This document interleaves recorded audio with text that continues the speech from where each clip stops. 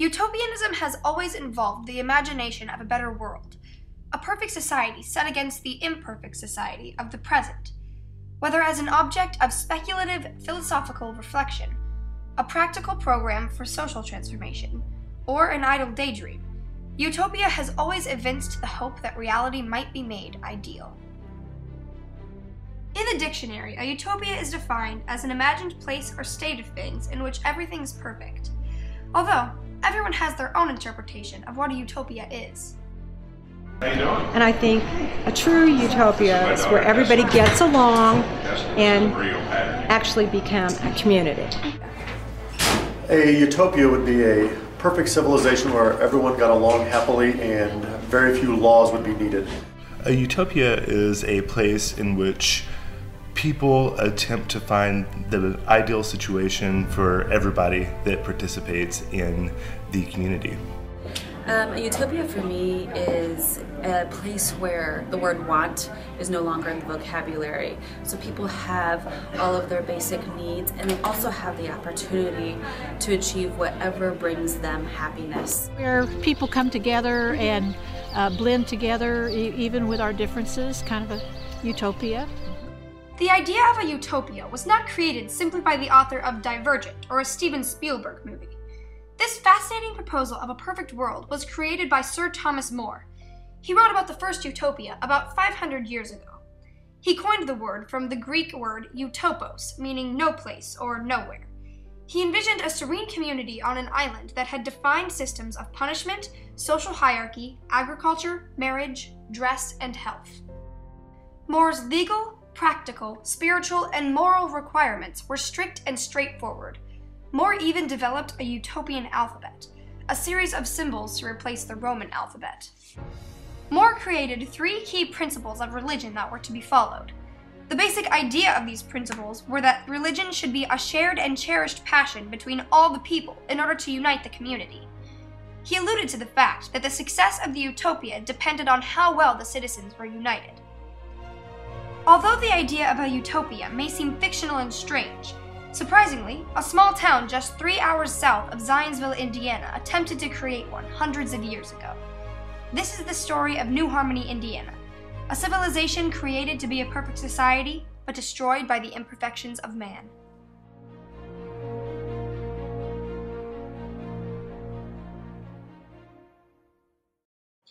In 1814, George Rapp left everything he knew in Germany to create a perfect society, a utopia, in Indiana. After a decade of success in what he called harmony, he sold it to Robert Owen, who also strived for a world of perfection. Today, what is now called New Harmony is a historical treasure that will never be forgotten. Harmony was originally founded by a group of separatists from the German Lutheran Church in the 19th century. These separatists were called Rappites. This name was derived from the last name of their leader, George Rapp. George Rapp founded New Harmony with the intent of creating a perfect society in which everyone was equal and happy. George Rapp was very strict in running Harmony. With a desire to enforce religion in his new civilization, Rapp almost seemed like a godlike figure for many reasons. For example, if someone wanted to join Harmony, they had to confess all of their sins to him.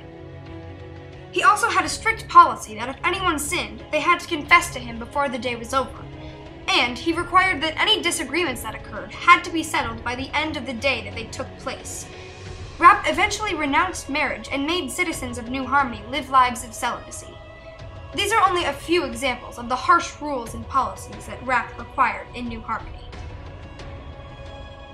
When walking through New Harmony, it's easy to see that Rapp's religious beliefs dominated the town. There are 2 major sites where this is apparent.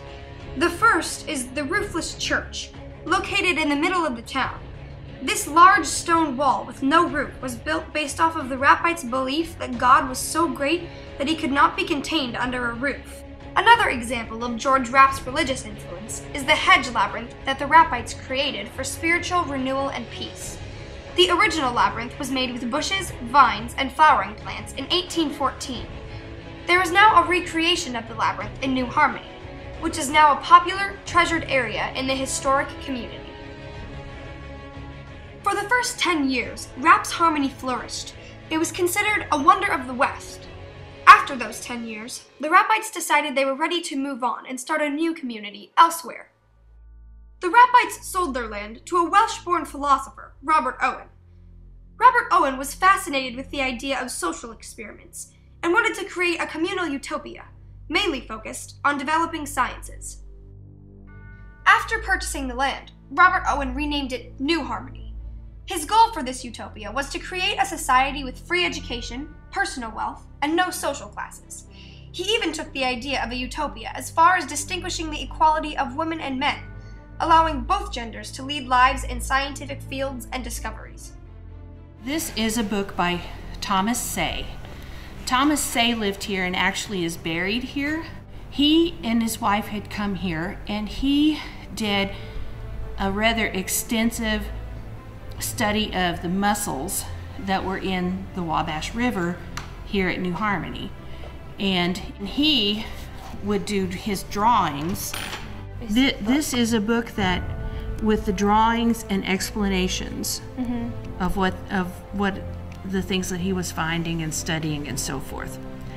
He also liked to study bugs and other little creatures, and he also did drawings of them. Robert Owen created a system of time money in New Harmony.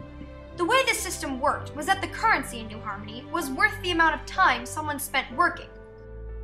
Unfortunately, the inhabitants of New Harmony who weren't scientists were mostly misfits who ate Owen's rations and didn't perform well while working. As a result of this, Robert Owen's utopia quickly fell apart in 1826, just under 3 years after it was founded in 1825. There were many other factors that led to New Harmony's end as well. For example, the people no longer felt the common goal to be a part of a perfect society, so they abandoned the community, and eventually, even Robert Owen left. That was the official end to the utopian dream for New Harmony. However, the town still continued to grow and develop. New Harmony now looks like just an average everyday town from the outside looking in. Although, when you venture into the town's buildings and museums, you discover the ghosts of both George Rapp and Robert Owen's leadership and discoveries.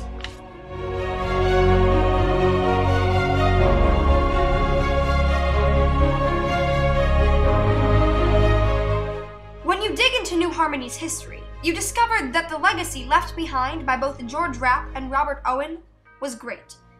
The fact that 2 back-to-back attempts of a utopian society failed leaves the legacy that there can't be a perfect society, because people themselves are imperfect.